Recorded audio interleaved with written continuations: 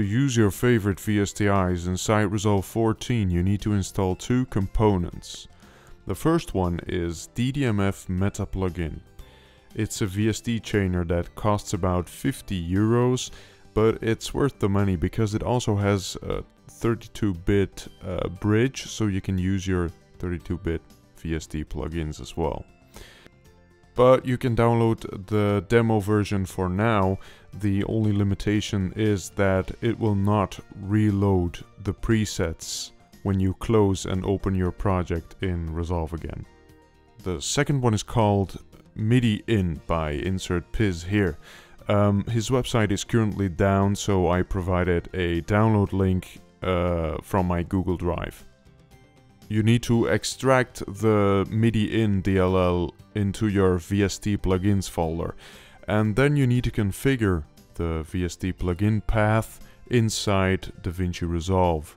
You can do that by going to the Preferences panel, clicking on Audio Plugins and making sure the right path is entered here. Now, if everything went right, you should see the Metaplugin in the list below.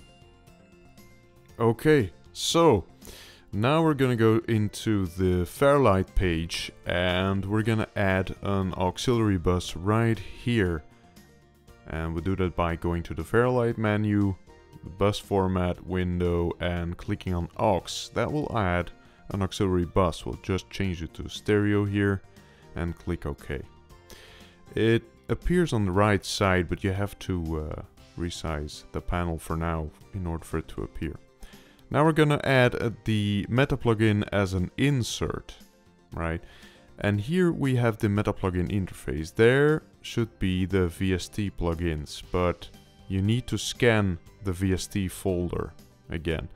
And that's by clicking on the options button there and making sure the correct path is there and clicking on the scan button. The scanning will take some time, but a list of VST plugins will appear on the left side.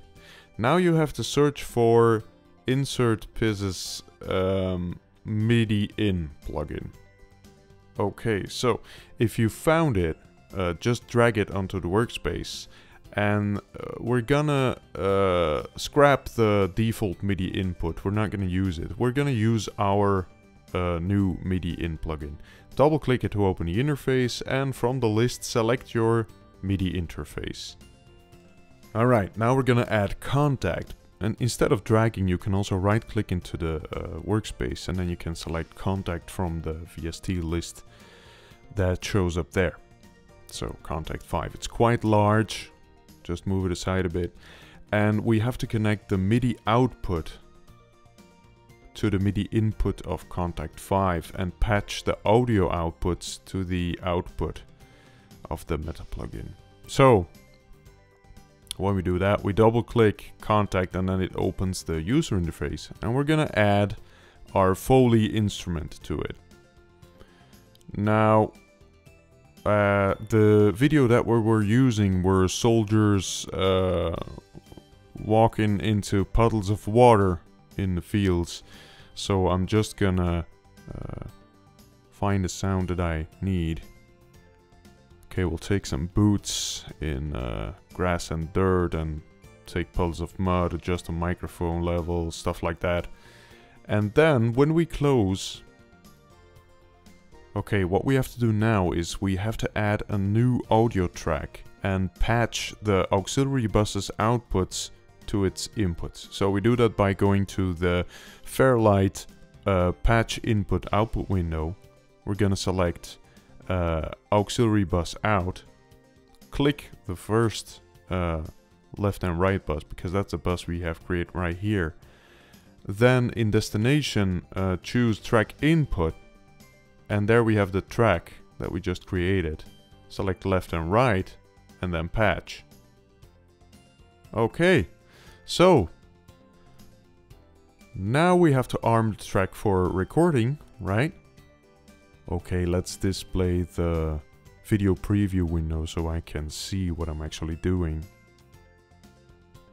And then I'll press the record button and we can go ahead and record footsteps.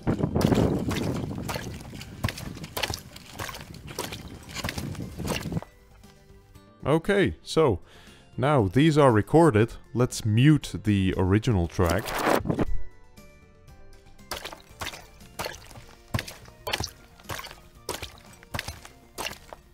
Okay, that's not going to be my best Foley work so far.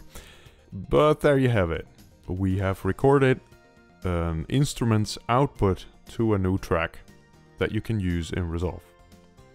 Okay, but one of the bigger drawbacks of working this way is that the MIDI plugin will crash if you load it multiple times. So if you have two auxiliary buses and you create two Metaplugins and two MidiIn plugins using the same keyboard, Resolve will crash. So you will need to be very careful when you create new auxiliary buses and new instruments. You always have to delete the MidiIn plugin that you're not currently using. I know, it's a drag, but at least we can work with it. You can also do the same thing for musical instruments, by the way. Let's just quickly demonstrate that with a piano, just for fun.